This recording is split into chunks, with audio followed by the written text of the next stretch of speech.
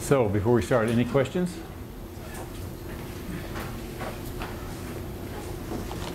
So this is an easy lecture in that I'm going to focus on applications. So last time I said something about the theory of absorption spectroscopy when executed with tunable diode laser absorption, where mostly we deal with room temperature. We call them room temperature, but they're thermoelectrically cooled. Room temperature, compact, CW, diode laser sources, low power, a few milliwatts, that we can buy between, say, 700 nanometers and, say, 10 microns. That means we're usually using transitions that we've identified, but the database is published in something called HITRAN. So you don't have to go through all the spectroscopy that we've gone through for several hours. I ended up by giving a number of examples from aero propulsion. What I'm going to do today, for just the first hour, is go through some examples in energy conversion. So the hope is I'll touch on your interests and try to communicate to you the potential value of diode laser sensing, the broad utility of it to measure many different things over a wide range of conditions. So I'm going to try to use examples to motivate you and ask questions about the theory. But for the most part, the theory is the same independent of the species. We need to know a line strength. We need to know a line shape function. We need to be able to pick the line that we want to use for a species we're interested in that fits the situation we have, the path length, the environment, and so on. So that's what I'm going to try to do for the first hour today. See, we're starting at 2. I got to be done by, say, 3. All right. So tunable diode laser applications to energy conversion. This is a picture of a picture of a place that the students went recently. It's the National Carbon Capture Center. So this is now what you're seeing is something is big. It's big. So the experiments might be some small thing in our laboratory. It might be some big thing in the field. And there's some engineering challenges to do this, but you'll see how useful it is. I'm going to touch on IC engines, slagging coal gasifier, a transfer coal gasifier, it's a little different version, a coal-fired boiler or coal-fired power plant, and I'll talk about some future trends. So I'm going to look at a variety of different situations. Some of these will involve water and temperature. Water is pervasive in the combustion spectra, so it's easy to use. We care about some pollutants here, and we'll make some fuel measurements up here. So that's what we're going to do for the next 50 minutes. Now, this is my one overview slide. So a key message that I try to give is that this method is practical in difficult environments. It's because the equipment is portable, we can convey the light with fiber optics for the most part, and we've learned over 20 plus years how to measure many different things: temperature, pressure, velocity, mass flux. There should be a dot there. Mass flux, momentum flux, thrust. And conditions up to 8,000 degrees, 50 atmospheres or higher, 15 kilometers per second, multi-phase. We've overcome strong emission, scattering, vibration. So we've done this in some difficult environments. In an absorption measurement, you typically have to have windows. So there's always a window problem. How do you keep them cold enough? There's always some issues. But those are kind of engineering issues that we learn about. We've done this in small scale and large scale. I'd mentioned aero engine inlets, scramjets, pulsation engines, IC engines. I'll talk about that today. Arc jets, I think I showed examples from that in day 1. Gas turbines, shock tunnels, etc. And I believe that there's potential to use these sensors in control systems. So this was an experiment. I think we went there twice, actually. The student, Xing Chao, went there twice. This was in the proceedings of the Combustion Institute. That means she did this in 2010. Coal-fired utility boiler, pretty big thing. Coal gasifier at the University of Utah. That's kind of a laboratory scale coal gasifier. And IC engines in collaboration with Nissan over the several years. Okay, so we're going to talk about IC engines and some of the things that you might do in an IC engine. So this is my view of how you could use diode laser sensing in an IC engine. You could have some combination of wavelengths that propagate by optical fibers that would allow you to probe the time evolution of flow in the exhaust manifold. You could use some fibers like this to probe the time evolution in the inlet manifold, and if you wanted, you could do this on multiple lines to get some tomography. Or you could do the hardest thing, which is to try to propagate or make measurements inside the engine cylinder, which is, of course, highly dynamic, pressure, temperature, and so on. I'm going to show you mostly measurements we've made inside the engine. I've heard that lately some people are trying to do this now in the exhaust, which is by far the easiest problem. It's the easiest problem to do by far in the relatively cold, lower pressure exhaust. We worked together with Nissan over a period of years and a company called PSI. We did some demonstration experiments at UC Berkeley about 2005 in their engine, because I don't have an engine in my laboratory. We measured temperature and water in those early stages. I had a student who went to the Sandia Combustion Research Facility who measured temperature and water in an optical engine. And then we finally moved to a production engine in 2007 where the student measured fuel and temperature. And now, this student was especially interested in fuel, and I'm going to spend some time on this because fuel in a gasoline engine is a complicated question. What is the fuel? It's a blend of different species, and how do you deal with that? How do you measure through absorption and infer the concentration of fuel if it's a multi-component fuel? So we spent quite a while figuring out how to do this. This is a representative plot of the absorption cross-section versus frequency near 3 microns of the structure for some sample of regular grade gasoline at 50 degrees centigrade. So we measured this with what's known as an FTIR, absorption spectrometer. So we evaporate some of the gas, put it in the cell, and we measure the spectrum. With a hydrocarbon, it looks just like this. There's not individually resolvable lines. It's an overlap of many lines. It has typically the structure, and you can explain the structure in terms of the types of bonds, the bending vibrations of the hydrocarbon. But you have to deal with the fact that the gasoline is a blend of different hydrocarbons, and that's a bit of a problem. So no two samples are exactly the same. But this is the CH stretch period portion of the spectrum right here that we're going to use. So essentially all hydrocarbons absorb in this region. Now, there's a variation with the composition of the gasoline, but there's also a variation with temperature. So now this is a plot, it happens to be premium gasoline from some source. And this is a plot of the spectrum at different temperatures ranging from room temperature up to about 800 Kelvin. It's a useful operating range. So what you'll notice is that much of it looks about the same, but there's a very temperature dependent feature right here. So that's good to know. So there are wavelengths like right in here that are essentially have a cross section that's independent of temperature. Good to know.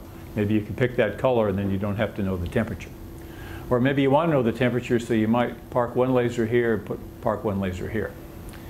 But again, this is premium grade gasoline, and we have to pay attention to not only the variation with temperature, but the variation with composition. So we typically, but this is pretty common, that is that this region is the one that has the strongest temperature dependence, and this region is pretty much independent. So we typically will pick two colors, take the ratio to get temperature, and then use the one color to get the fuel concentration. So we'll pick one with large temperature dependence, one with small temperature dependence, and use two colors. We can determine the temperature then from the ratio, and then use the individual. So here's the problem. These were two different samples of premium grade gasoline. And we knew, we had it analyzed, and we learned that the blue one had a low percentage of aromatics, and the red one had a high percentage of aromatics. So already you can see some pretty big effects. There are some regions where the absorbance is about the same, but for the most part, there's quite a big difference. Quite a big difference out here. So we have to deal with this. And we set as a goal, can we find wavelengths that will tell us the fuel-air ratio? By measuring the fuel and knowing something about the air, can we find wavelengths that we can interpret in terms of fuel concentration and therefore the fuel aeration. So we set out to build a model for the cross-section as a function of wavelength and temperature that would apply to essentially any sample of gasoline. And we based this model on the idea that typically when gasoline is delivered to any kind of a research laboratory, you can find out the fraction that's a so-called paraffin, olefin, and aromatic. And in the case of the US, the oxygenate.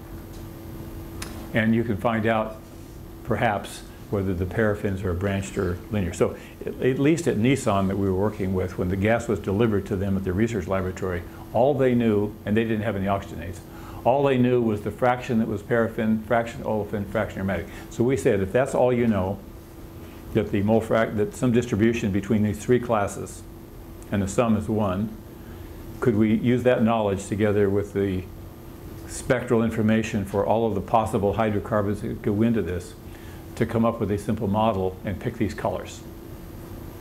So since we also dealt with some American gasoline, we assumed oxygenates were ethanol, and we chose that if the fuel grade was regular, we would take a certain split between normal and branched, and if the fuel was premium, we'd choose a different number. So based upon just a few little pieces of information, can we build a model that allows us to make quantitative fuel measurements in gasoline? So we set out to do this, and the student who did it was Adam Klingbeil, who finished up a few years ago. And so these are basically mole fractions of each hydrocarbon class. So there's 5 classes if we count 2 for the paraffins, and then the olefins, aromatics, and oxygenates. Whereas in the case of the Japanese gas, I believe there was no oxygenate. So we did a bunch of experiments, and we looked individually at representative sets of alkanes, representative sets of aromatics. So we looked at a wide range of these species, measured their spectra, tried to pick an average one. So we kind of averaged over each class. Cross sections as a function of wavelength and temperature. And then we blended it into this model to look for the wavelengths at which we had the least sensitivity to variations in composition. And then we went to a local, not a local, well, pretty local, Chevron was in California, and we got, I think, 20, 25 samples of gasoline, randomly chosen. And we just asked them to tell us this little bit of information. What was the percentages of the different, you see most of these are heavily alkanes. You can't read the number, this is 0 to 100. So which were the, I guess that's, I'm not sure what that says actually. Let's see what it says here. On the left that you're missing. No, it's 0 to 100 on the left. Okay, so it's a bar chart that adds up to 100. But in any case, the point was we got a large number of samples to try this out. And then the question is, how well did we do when we picked 21, it looks like. Chevron was about 50 miles away from us at their refinery. And therefore, we did cover quite a range. And we picked our targets, wavelengths 1 and 2. And here's basically a summary of how well it worked. So at a temperature of 450 centigrade, the model versus the measured. So we would take that sample, and we'd measure the cross section. So that's over here on this side. And then we would apply our model based upon a year's work to identify the average cross section of each of those classes, and then to pick the wavelengths. And the bottom line is it works really well. So we were successful in finding wavelengths and average cross sections per class that allows us to measure absorption at 2 colors, and from it infer temperature and the amount of the fuel. So if it had been a simple hydrocarbon, we would have saved a year, but it wasn't a simple hydrocarbon. So we had to do this for gasoline. So you could do it. You could use the same strategy of whatever the information you have is, which is typically limited to how much of each of these classes you have. That's enough information. And we used our FTIR, Fourier transform infrared spectroscopy, to do this because we need to get the spectrum. Once we have the spectrum, we can pick the colors and use lasers. Now we have to have a laser, and we need we call this a 3-color laser. At the time we did this, these are tunable, infrared, 3-micron lasers. At the time we did this, you could not buy something like this. You could buy a laser that was tunable in the infrared over a narrow range, but we needed 3 colors. So we were able to modify the commercial laser and get it to create what we wanted. We wanted 2 tunable mid-infrared colors, and we wanted 1 near IR color at fixed wavelength, so that we could deal with the fact that there might be some scattered light or there might be some signal loss with a dirty window. So we always like a kind of a backup color. And the way this works is you have a so-called pump laser and a signal laser, and these things mix in a nonlinear crystal called piplin, or periodically poled lithium niobate. These are CW lasers. You tune this one and it combines with this one, and out comes a color, new one. And you tune this one, mix it with this one, out comes another color. So simultaneously you can produce 3 colors, new 1, new 2, and some sort of a throughput color, typically say the signal beam. So that means it's 3 colors. We may need 2, but we use 3 to keep track of scattered light.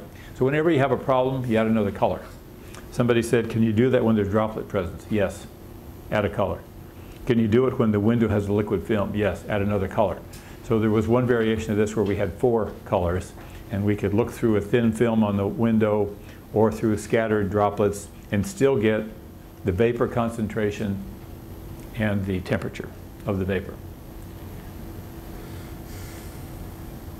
And so we did various experiments where we used the near IR color to say something about the droplets. What is their average size? What's their average volume fraction? You can answer certain things about the droplets if they're there. But the droplets are not always there, depending on the type of engine that you're dealing with. Okay, optical access. How do we look inside the engine? Nissan was especially interested in what is the fuel-air ratio as a function of time during the combustion cycle and at the time of ignition. So we have to measure the fuel-air ratio right next to the spark plug, which varies with time. And the question is, what is it at the time of the spark? Does it vary from cycle to cycle? Is it different when you have cold start? So it's a local measurement made right next to the spark plug. And so here is basically it's a spark plug that's been modified. So it screws into the same hole as a regular spark plug, but it's been modified so that next to the spark gap is basically a small mirror assembly with a gap of about 5.3 millimeters. So that the round trip distance of the light that comes out here, bounces off a mirror and goes back, is a centimeter. So somewhere there's this laser, the light's propagating through a fiber, comes up to this spark plug, some of the light comes back and is collected by a parallel optical fiber and goes to the detectors, two, one for the near IR and one for the mid IR. Now, these lasers may be modulated in frequency. They don't necessarily have to be, but they might be modulated in frequency. And if they're modulated in frequency, then we can use one detector to look at 2 colors that are modulated at a different frequency. And there's some subtleties when you modulate these particular lasers at high frequency that causes them to drift in wavelength, but I'm not going to go into that. So the goal is to measure the fuel versus time next to the spark plug. Yes? Was there a concern about the interference or the change in the flow field around the spark plug? Sure. Because you added essentially the second spark plug sure. to it? So obviously it perturbs the flow. Right. And so you got a little structure, you try to make it as small as you can, and of course you find out as you build it, well, if you don't make it beefy enough, it doesn't hold up. And what you find is, well, what material should you use so that it reflects some of the light? Because of the schemes that I've been telling you about, we don't necessarily have to reflect a high percentage of the light. We just have to collect some light. So we had to learn that. So it took time. We worked on that program for about 5 or 6 years. So we learned how the design of this mirror should be. In the end, does it perturb the flow? Yes. But how else can you do this and get a localized measurement? So that's the price you would pay. And then, of course, you could, I guess, if you wanted to, you could ask yourself, how does it change if I change the design? How does it change if I rotate it? You can ask those kind of questions. But their primary question was, what differences do they see from cycle to cycle in cold start? That was like their overwhelming concern, because they're worried about the emissions that come out in cold start. hydrocarbon emissions are high. So is there something funny going on about cold start? So the goal, and we wanted to do this in single cycle then. So I'm just going to show you just, and this worked. It's amazing. And the reason it works is because the absorption of the hydrocarbons is so strong, fortunately. Before this, we worked for 3 years trying to measure the temperature in this gap using water vapor. And the gap is so small. In fact, I think in that case it was less than a centimeter round trip. How do you measure the temperature in real time with a small amount of water vapor present in this inside an engine? And it's complicated because the pressure is changing with time, the temperature is changing with time, the water is changing with time. All that, they just want to know the temperature. And so we really had to pull out all the stops to figure out how to get high sensitivity absorption. And that's when we really got into wavelength modulation spectroscopy. There's no way we could get to what we needed to do without wavelength modulation spectroscopy. So that's how I got into that game. And, but when you get to hydrocarbons, the absorption is so strong that it's a much easier problem, as you'll see. So here we are.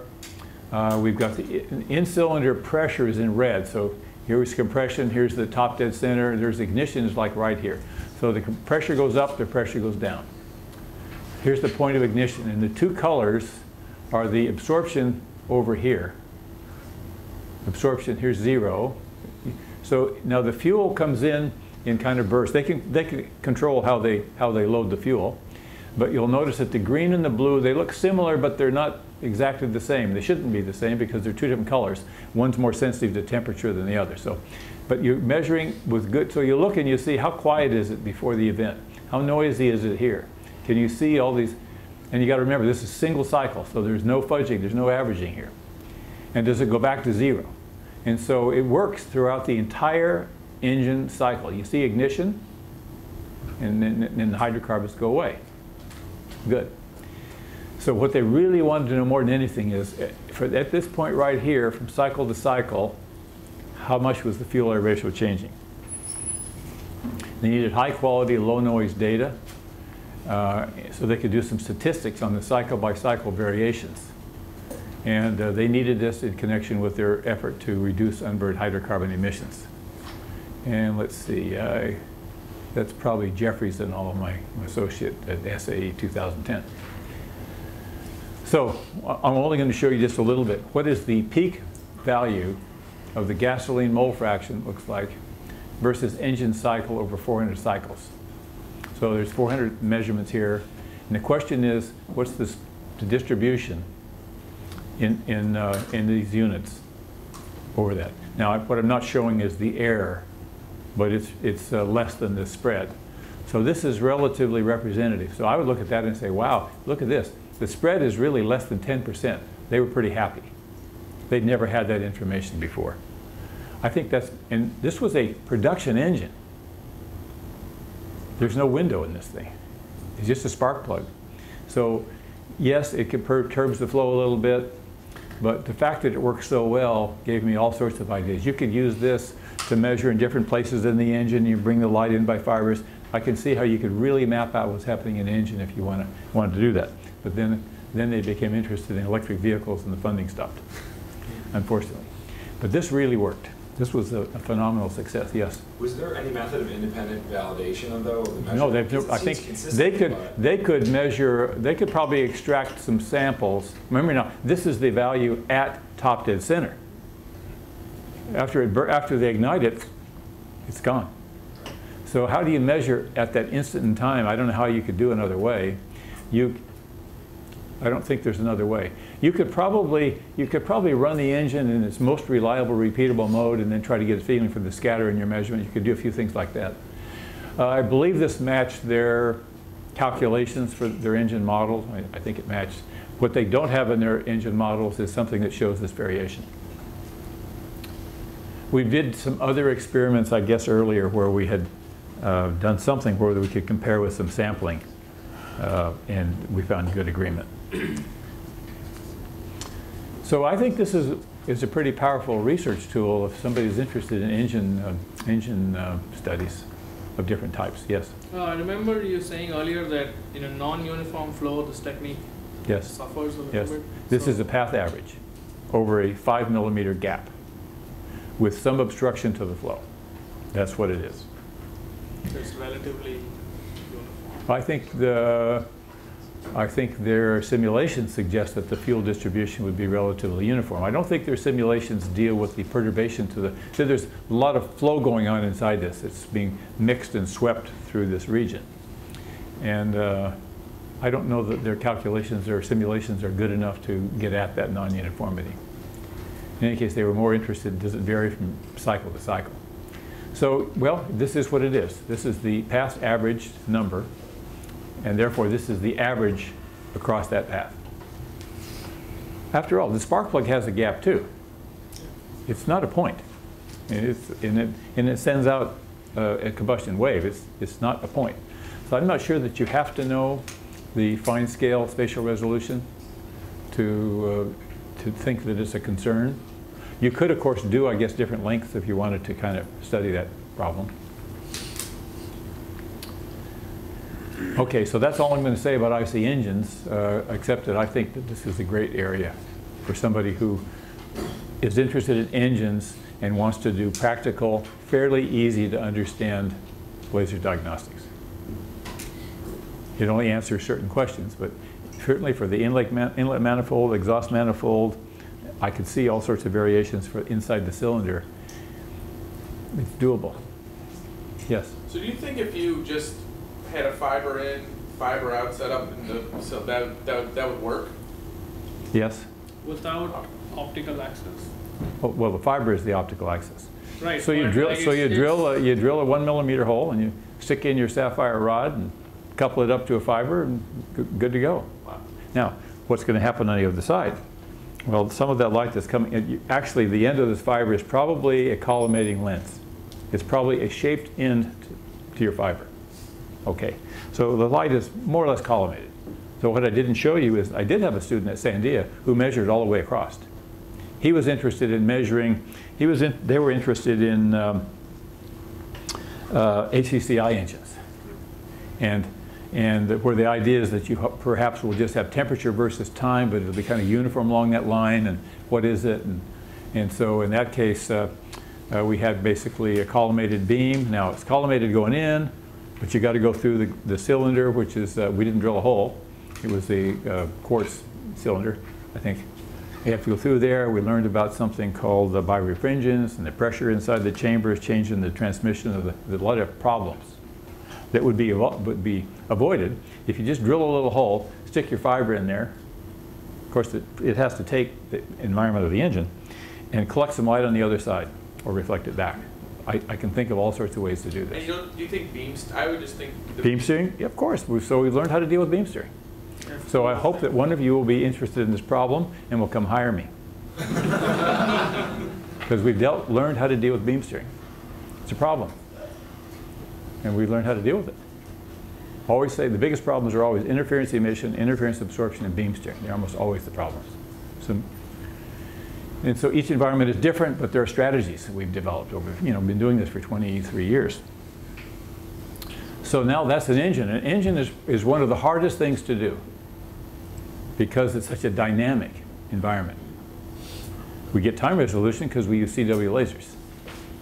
So do we get an image of what's in an engine? No. But the people who do that, using PLIF, the method I'll talk about tomorrow, they get the instantaneous spatial distribution, perhaps, but it's not really quantitative, and it's not time resolved. They have to decide what information you want. But for this particular problem, what's happening next to the spark plug, this was pretty good. I was pretty relieved when it worked that well. So we have some friends at the University of Utah. It's about 12 hours away by car. And they are big on coal combustion, and they have coal gasifier. So the reason for the coal gasifier is clean coal. Can you take the coal, convert it to syngas, burn the syngas in a gas turbine, and get cleaner energy? So this is some sort of, and the gasifier itself is, so basically pulverized coal is injected into some sort of a high temperature environment where it undergoes chemical reactions as it's converted to hydrogen and CO, ideally. So some sort, and this coal, so it's going to slag. So this reactor is small. I don't remember how many tons they burn or how long it takes to burn a ton, but they feed coal, which is not easy. You got to grind it up, feed it in. It's really hot. It takes a long time to heat this reactor up. A lot of ceramic.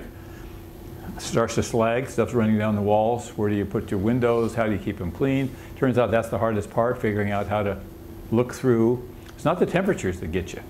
It's the window, keeping the windows clean and dealing with the fact that there's slag inside, there's droplets of coal, you're looking through there, trying to figure out what's happening in the middle. So if somebody says, well, are you sure it's uniform? No, I'm not sure it's uniform. But we're getting something. We're getting measurements of the temperature inside that they're not getting with the thermocouples that they've been embedded in the walls about an inch back in the ceramic. That they're not getting anything. And if you can measure species, we use species to get temperature. You can measure species, temperature, and so on. So that's the idea. And ultimately, this stuff would come out and get cleaned up and then go into some sort of a gas turbine.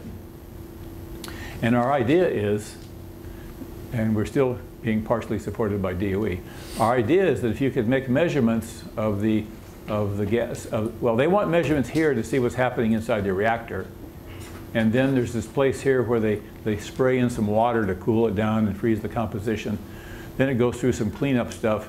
They really would like to know right here, before it goes to a gas turbine, what is the energy content? Is it varying? Do they need to change the input to the gasifier so that what goes into the gas turbine is more or less the same in terms of its potential to produce power? So, but successfully, this is easy. This is almost as easy. This is a little harder. This is very hard.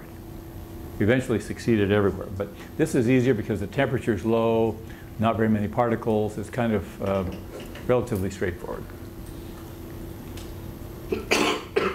Okay, so when we were there, they were mostly, we've been there about 4 or 5 times, I guess. They were interested in gas temperature and syngas energy, especially the energy here and especially the temperature up here.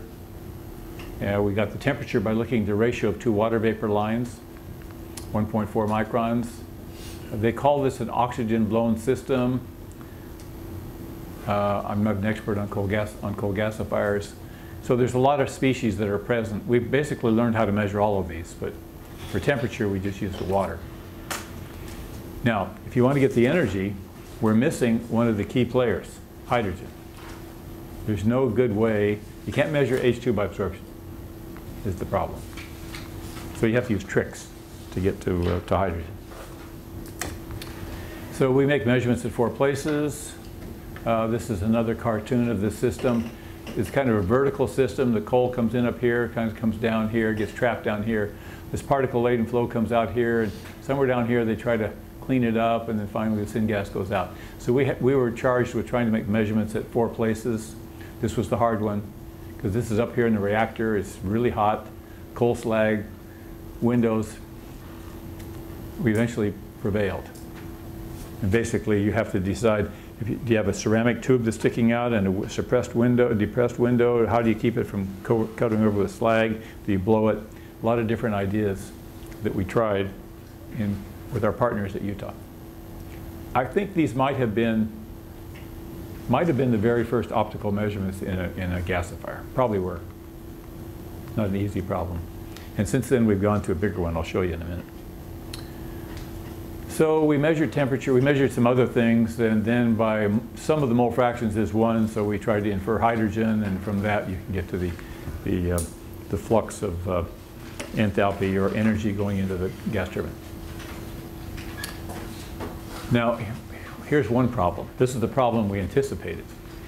So here's the absorption line for 25% water in air at 1600 Kelvin over a path of 15 centimeters at 1 atmosphere.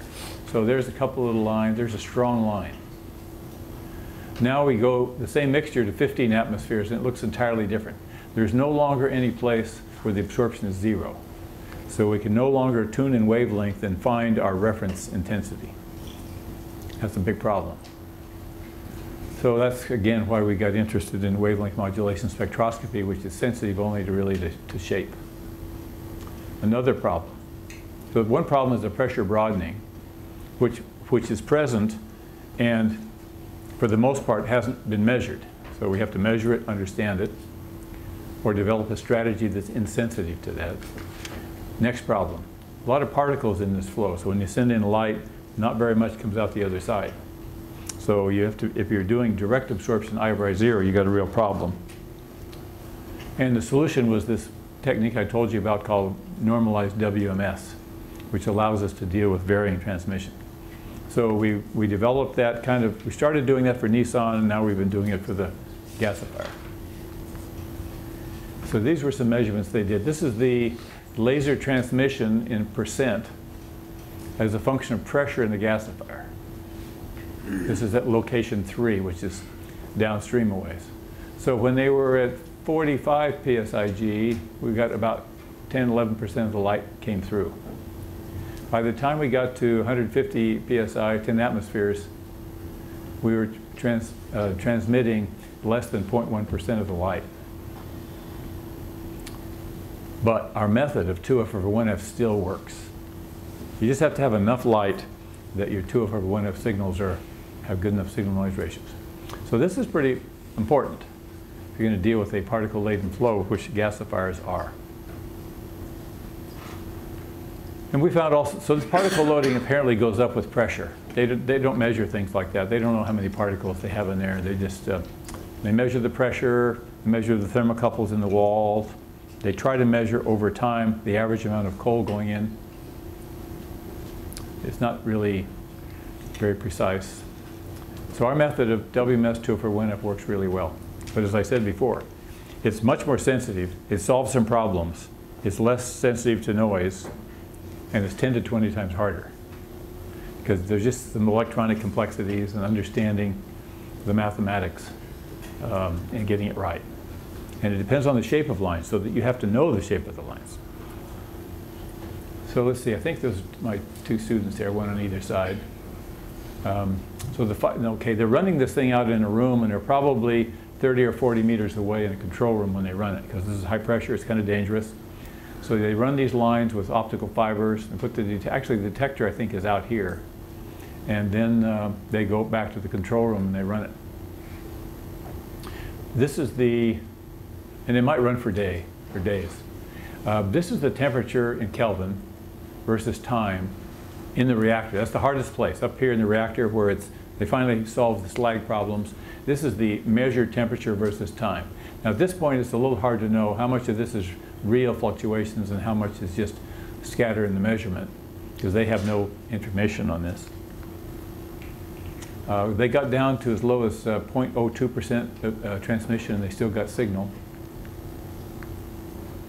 So the students believe that this is real fluctuation. So you're feeding in coal, so you know it's not like feeding in gas. It's fluctuating for sure. It's just a question of, but it is a path average. So what does this mean? We measured CO and compared it with some sampling measurements based upon gas chromatography. Looks pretty good. They did some measurements with CO2. Looks pretty good. So, but when you sample, they would take a sample and then they go study it for about 10 minutes or an hour. Come back with a number. So they could give us a number every few minutes, but the sampling line and the time for analysis was longer than that. So I think they shifted the time to match it. So we got good agreement with, for stable species, we got good agreement with these sampling schemes. Oh yeah, the GC data were just, there was a 4-minute delay. So they'd sample and be 4 minutes before they dry it and get an answer. So we've had to shift their data by 4 minutes to get it in agreement. Ours is real time. Methane, same thing. So we can measure methane. Methane percent looks like it's up to 5%. So methane, CO, CO2, water, temperature. The one we couldn't measure is hydrogen. That's where we have to use a trick of some kind. Here's the water. Now they don't measure water. They dry the samples before they analyze, so they don't actually ever measure water. But where we can, the agreement is good with the gas chromatography. Okay, now that's everything I'm going to say on the university scale gasifier. Now we're going to go to the big one. Well, the big one. This is industrial scale. It's not the ultimate size. I think it's kind of a prototype. It's not the ultimate one that would be used maybe by industry. It's the National Carbon Capture Facility, so it's a DOE-sponsored big thing. A lot of people work here. And there had never been any kind of optical measurements at this place. And it took like a year to get ready to go because they're so safety conscious. You can't drill a hole in their rig. And so if you're going to put in a window, you got to have a backup window, and it's got to have a pressure gauge, and what happens if this fails, because they can't shut down. So there's a lot of safety issues that led to this. We started off with the idea that this thing would be small, and it turned out to be, I don't know, 10 feet long, this thing that we had to attach to their reactor. So there's some processing here. We were downstream of what's called particle control. We were not looking inside the reactor, which is over here somewhere. It's on the way to the syngas consumption pool. I don't know what they do with it. So we went into their line here and built a rig which would allow us to, here's the instrument shelter. Instrument shelter might be way up in the air, really hot, nasty. Send this light through fiber, coupled to this thing, goes through a fail-proof kind of apparatus so that we can make a measurement right there, collect the light, go back to the detector. So it was kind of a big engineering job to do this. They were skeptical, but then they're pretty impressed now how well this worked, you'll see. Nominal conditions was around 600 K, 15 atmospheres. Here's their nominal composition. And we're 99 feet downstream of this. Everything's in tens or hundreds of feet. We're 100 feet away from this device on its way to wherever the syngas goes. This huge thing. In this case, they claimed that they only transmitted 0.01% of the light, and we still get data. That's pretty impressive. Here's this thing. So here's the duct that we want to measure across, right inside there. But there's all this ceramic and insulation and steel pipe. So they ended up designing these huge structures and mounting it on an I-beam that was bolted to this thing, all because of safety. Because you're not allowed to drill a hole and put in a window, because what happens if it would break? So these are all lots of flanges and windows and safety devices. So I think the next time out we could probably simplify this a lot. But that's what happened. So it took quite a while to get it in place. You have to have redundant windows and pressure gauges and automatically closing valves. So here's a picture kind of looking along this pipe. This is a pipe, and inside is all this stuff. And inside, finally, there's the pipe that carries the gas. And here's our structure. And the valves, and all because of safety. I think if you could convince them that you could drill a hole and use sapphire and it would be completely safe, they could go for it. I think that would be better.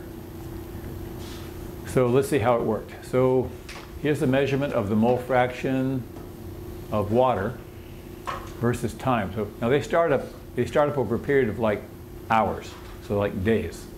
So they turn this thing on and they gradually bring it up, and they heat with something. They heat with propane, and then they finally start putting in some coal. When they put in the coal, they put it in slugs with some period. So there's a lot of stuff going on that we could resolve that they've never seen before. Here's a blow up of this region right here. We could see this regular pattern of water associated with the chugging of the coal. They'd never seen that before.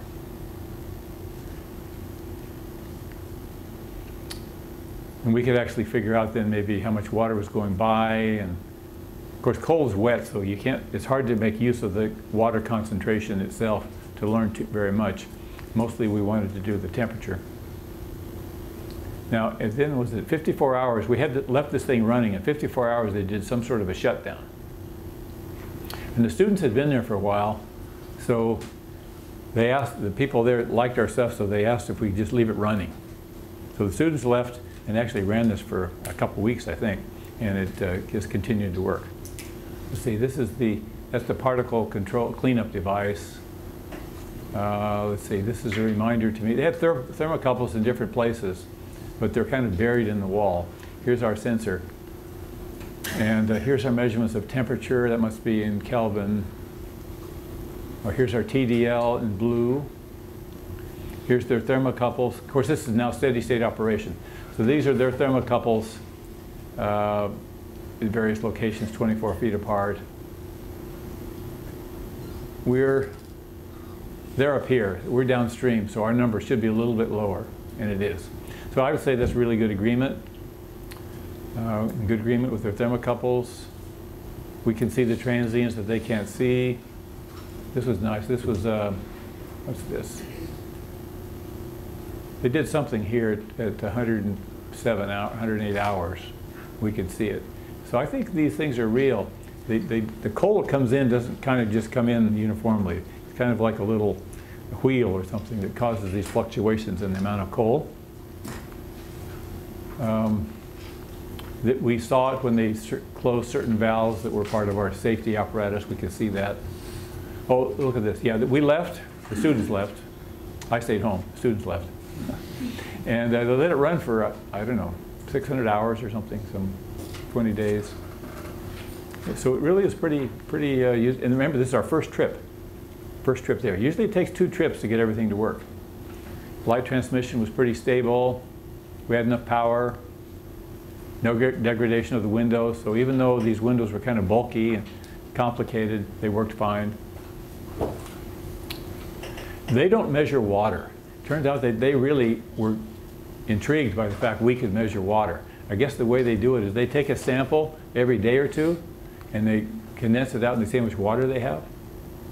And so this was their condensed water at a couple of different times connected by some curves. We always found good agreement. But they were really intrigued by the fact, they have to go to a lot of work to get these numbers. So they were really intrigued by the fact that this thing would just sit there and give them the water without us being there in real time. So can the sensor reveal real-time moisture fluctuations? Yes.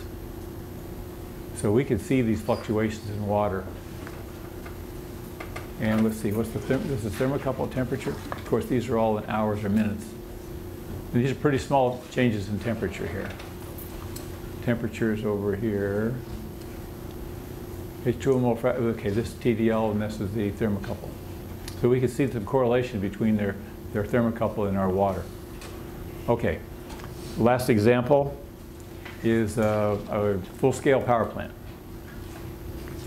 This was the student who did the work. She's graduated now. She measured NO and CO. She made 2 trips to this power plant somewhere in the southeast. This is the real thing. This is, I think it was a 300 megawatt unit in a 1.2 gigawatt plant. And so the way these things would work, one of these burners and I think they would blend the gases from 3 or 4 boiler systems into one. So I think they had the capability for a gigawatt here, but each one of these units was 300 megawatts. And what they wanted to know at this place right here, which is before this NOx cleanup unit, based upon selective non-catalytic reduction, inject urea, was basically what's happening right there. You have to understand that most of the measurements are typically made up here. They could measure up here NO and CO with a little bit of time resolution. We're down here in the, it takes a long time for the gas to flow all the way out and get up here. I don't know how long it is, a minute or something. So this would be the first measurements like this, and we had to worry a lot about interference, absorption, and scattering.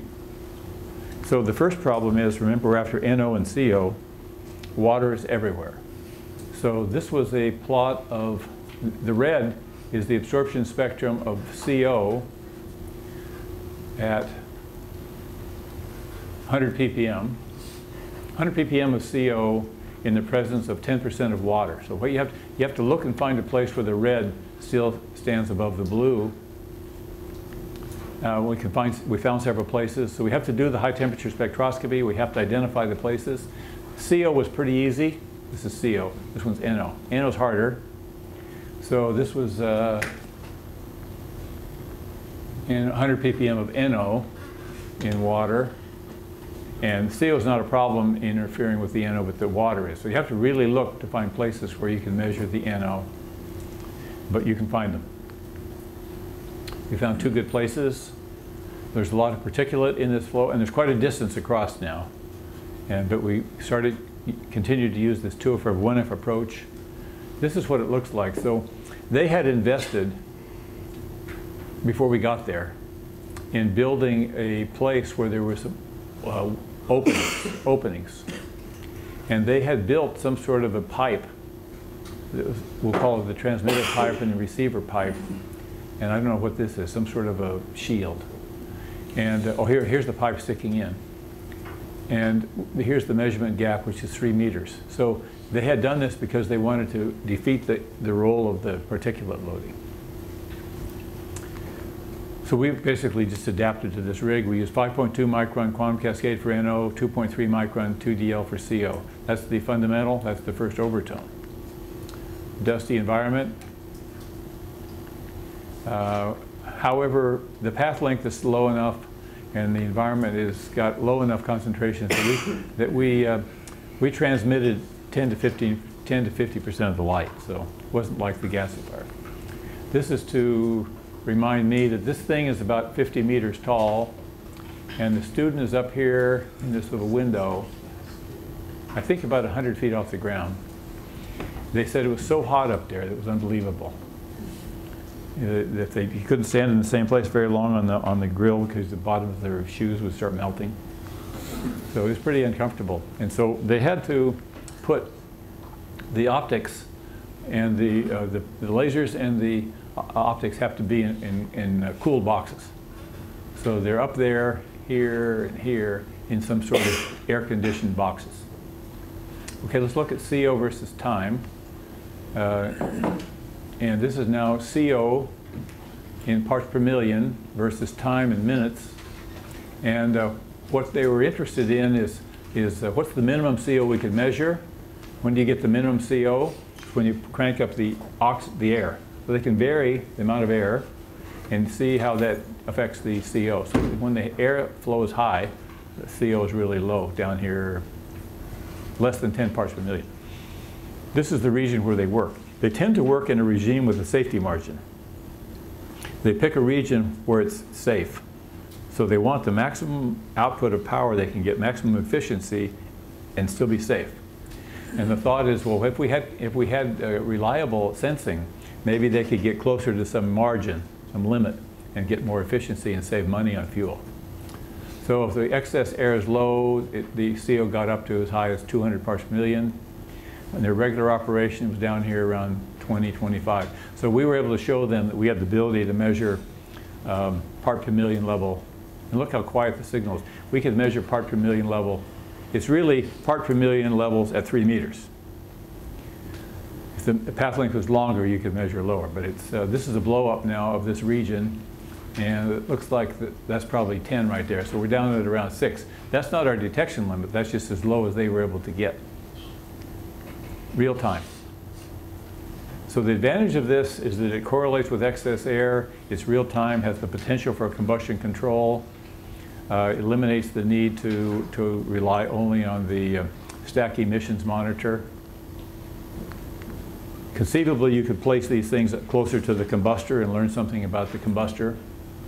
And then the second goal of this project was, can we measure NO and test the efficiency of the SNCR unit? So this is a 300 megawatt unit. Urea injection comes in typically at 1300 Kelvin, and then it does its job at around 1300 Kelvin. And the question is down here at what's called the economizer exit, what's the NO level and how does it vary with the amount of urea that you use? So here's a plot of NO in parts per million. Looks like the minimum value down here is around 60. Highest is about 135.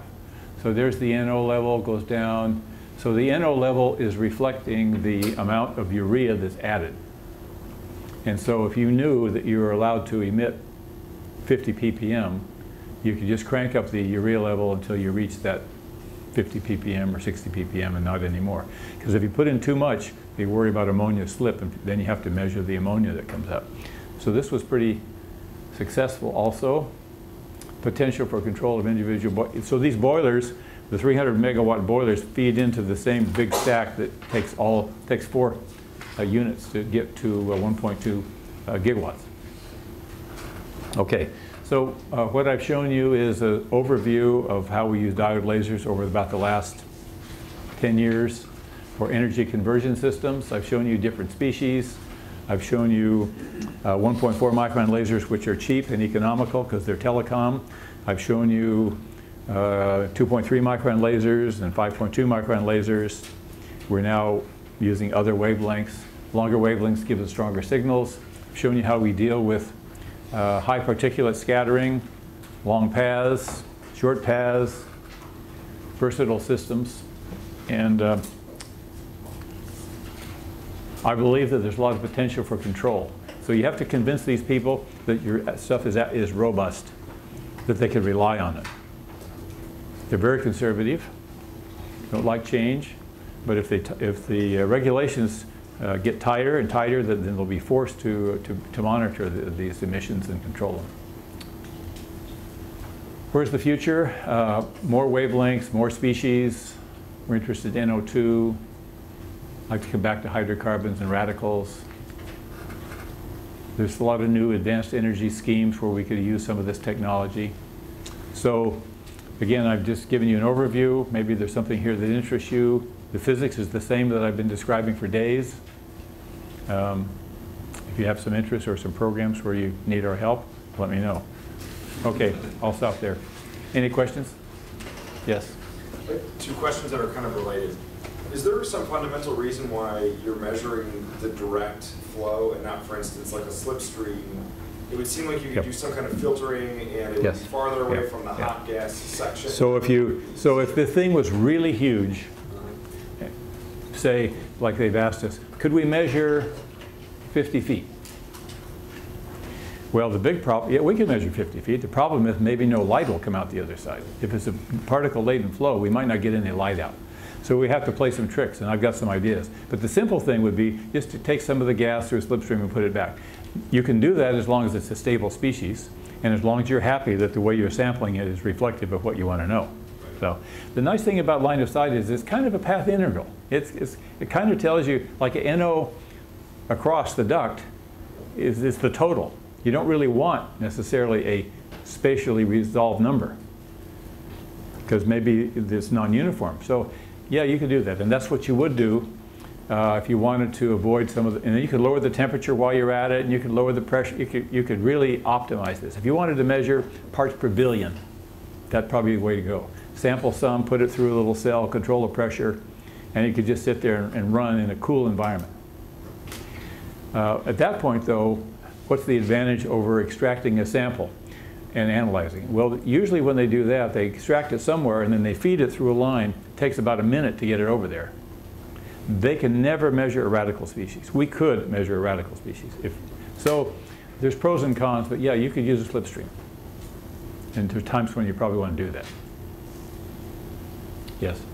In your laser detection measurement, so the power of the laser is always constant, or you can increase the power of the laser so you can, have more stronger signal? Yes. Well, so the question is, can we use higher powers? Or sure. We usually buy the lasers that they are what they are. They're typically a few milliwatts, although some of the newer quantum cascade lasers might be 50 or 100. Once in a while, we have too much, but for the most part, you always just buy what you can get. But some of the lasers, like the laser that we use for the fuel in the Nissan engine, 100 microwatts. So you can do this with transmitting only tens of microwatts. That's enough. You have to get careful. You have to maybe use your 2F over 1F. You have to be careful. More power is usually good because there's never enough to cause the saturation problem we talked about yesterday. More power is good. I suppose there might be some regimes where they worry about eye safety. We're kind of below that limit. So the main thing is you have to get enough light to the detector to be useful. And how much you start with depends upon the fractional transmission. So the commercial lasers are fine. Okay. So you measure the water OH frequency, so you get the signal, right? You get the concentration. Well, no, these are low vibrational transitions. So remember, we spent a lot of time, before we get, there's not electronic here. Oh, okay. These are, so NO is the fundamental vibrational transition. CO was the first overtone. The first overtone is 100 times weaker than the fundamental, but it's still good because we know how to do this WMS, which can be very sensitive. So for those path lengths, the reason for 2.3 microns is it's a lot cheaper than 5 microns. But unfortunately, it's not, if we go to the second overtone of CO at 1.5, it's not sensitive enough. So we need that to get to 2.3 microns. And another point is that as you go longer in wavelength, then there's issues about optical fibers. I guess I didn't tell you about optical fibers. It's hard to get fibers that work really past 2 microns or so. We have some tricks, but everything gets more complicated. So you might like fibers at 5 microns. Well, you can do it, but they're kind of custom or expensive, and we work on that right now. We need fibers to transmit light to a hostile experiment, to transmit 5 micron light to a hostile experiment. The fibers are kind of coming along, but slower than the lasers. The detectors are already there. The longer the wavelength, the more expensive the lasers, because they're just, that's the state of development. But eventually they'll be cheaper. So you should always use the cheapest one you can use that gets the job done. So 2.3 microns for CO. This is pretty amazing. We're measuring parts per million in real time. Any other questions? If you want to measure the level of particle emissions, The number of particles? Yeah. So what if we wanted to measure the particles? So you can measure the particles by scattered light. So if we went to a non-resonant wavelength where there's no molecular absorption, we could look at the attenuation of that beam and say something about the particles. In certain limits, with certain models, you can say, like if you knew their size, you can say how many per unit volume. If you don't know their size, that's a little trickier. But you can say something about the particle loading and whether it's changing with time, just from the fact that you lose light by scattering as the light goes across. So in fact, we tried doing this. And we played with, because a lot of the light is forward scattered. And we were trying to keep this light. So we played some tricks. But the sponsor wasn't really interested in this, so we didn't do a lot. But you can measure, people do this, you can measure the particle loading. Usually get some combination of size and number density. If they're round, if they're a certain size, you can say how many. If they're a variable size and they're not round, it gets more approximate. You can say something about the volume fraction of the particles from the scattered light. Yeah, you could use the same, if you needed that information, you could get something. It would not be as quantitative as what I'm showing you for species. Yeah. Can you do without purging the window even for gasifier application, just to keep it clean? Could I what? Do without the purging yes. flow. Okay, so that's where you get into what can you do without purging. That's where you kind of get into the optical engineering. So there's the science and there's the engineering. The engineering varies from experiment to experiment. Maybe the experiment is clean enough you don't care. Maybe you only have to clean it once a week. I think there's a lot of different scenarios. We found with that Nissan engine that they could run for hours and they pull out the spark plug and it would have lost some of its transmission. It gets kind of corroded on the reflector. I think each case is different. You know, if it's a long distance, you might say you could tolerate a small flow of air just to keep the end clean. I think it depends. You certainly can keep it clean, but at what price? So that's people. In fact, that experiment in the coal-fired burner, they built these tubes. Electric Power Research Institute built these tubes where they flowed air through there to keep them clean. That works. Is that the best design? Probably not, but you know that's an issue. Keeping the windows clean is an issue. Yes. So if you, I find this is very interesting, especially the IC engines kind of stuff. If you wanted to get, I hear you say this all over, there's all these tips, there's all these tricks that you've learned over doing this a long time. If you wanted to get started doing this, would you suggest starting on something simple? And then simple. Moving? If you want to get started in this, we've been working on this. I started it in 1976 6 or 7, worked on it for about 5 years. Stopped because my sponsor came back to it in 1990. Now we've been working on it steadily for 23 years. You pick up, you don't realize it at the time, you pick up these little tricks. Oh, you use that fiber connector, or you use that. And so when you're starting, you don't know all these things. So start simple, recognize it's going to take some time, you invest in the future. It's going to take some time, but once you learn how to do one species, then it's not so hard to do another one. So this is what you can do. This is what you can do. Start simple, where you know the answer. Try to do something where you know the answer. You have to see it as an investment. Don't start on it if you only have a month or a year or 2 years. But I think it's a long-term thing. It's so powerful. Yeah, so people who tried to follow us sometimes takes a while to come up to speed. So if you're an experimentalist and you're interested in an academic career or something, or maybe just an industrial laboratory, you only do this because you can see the continuing potential. You could use it here, you could use it here. The same idea, we could measure 5 different species. So once you've worked out the optical engineering, so it's like investing in a powerful technology if you need it. Yeah, start simple. Recognize it'll take a little while. Well, you'll get blocked by something you don't even anticipate. Oh, I didn't realize that effect. I didn't realize this Edelon problem. It takes years. Students come in and they're up to speed in a year, but that's because they're trained by a student who's 1 year further along, 2 years further along. All that knowledge is there, so they come up to speed faster. Yes? So how long before this, like a set of diode lasers, is like a package deal that they can put it in a flow and use part of their control system? So how long before somebody could put this into a package flow? Are we talking about students or a company who buys? See, a company is going to sell instruments. They take science and package it and sell it. Well, how long before you see this method being used? A couple of my students already have companies. Okay. So one of my students and